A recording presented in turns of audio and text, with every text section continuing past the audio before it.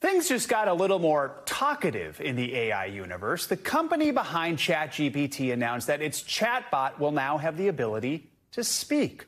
Users will now be able to have a back-and-forth conversation with ChatGPT, and that's not all. The artificially intelligent bot will be able to converse in 5 different languages. It's all part of OpenAI's new upgrade to its iOS and Android apps. Let's bring in Joanna Stern for more on this. She's the NBC News personal technology analyst and the senior personal technology columnist for the Wall Street Journal. Joanna, always good to have you with us. So walk us through this new update. What do we know about these new vocal settings, and how does OpenAI determine even how these voices are made?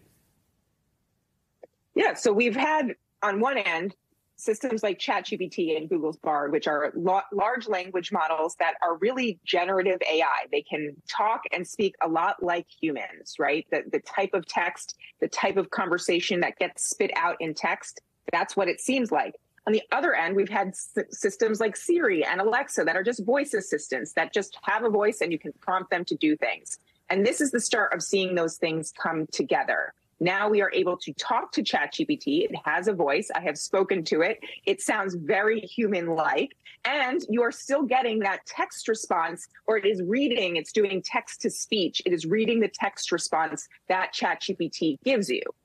So I do want to hear what this sounds like. I know we do have that clip of you having a conversation with ChatGPT. First, let's take a listen. Pretend I'm your best friend. Ask me how my day was. Of course, friend. How was your day? Did anything interesting or special happen? I'm here to listen. I shot a video at work.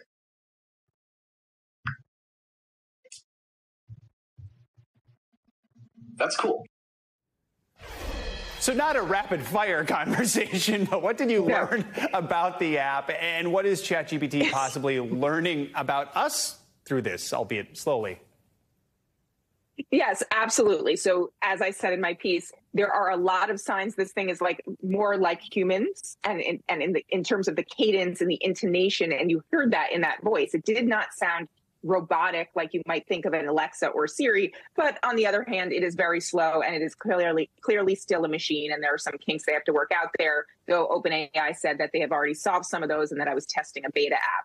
But to your point here, people are going to be able to converse with this if they pay for ChatGPT Plus, which is the subscription version that's about $20 a month. And yeah, you'll be able to now talk to ChatGPT very much like an Alexa or a Siri.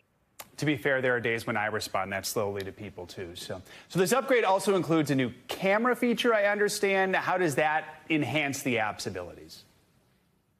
Yeah, so this is very cool. Currently, you've been able to talk to ChatGPT, use your voice, or type in words. Now you can actually take a photo or upload a photo and use that to prompt ChatGPT. So one example, as you're seeing right here, is I took a picture of a leaky faucet in my garage, as you can see, hose. As you can see, I didn't really know how to solve this, so I asked, how can I fix this? I didn't say what it was, and I just put this into the system. And automatically, it came back with some advice, though albeit not great advice, on how to fix the hose. And so what's really cool there is that you're not having to describe something. All right, very interesting. All right, it keeps evolving ever so quickly. Joanna Stern, we appreciate you keeping us up to date on all of this. Thanks for watching. Stay updated about breaking news and top stories on the NBC News app, or follow us on social media.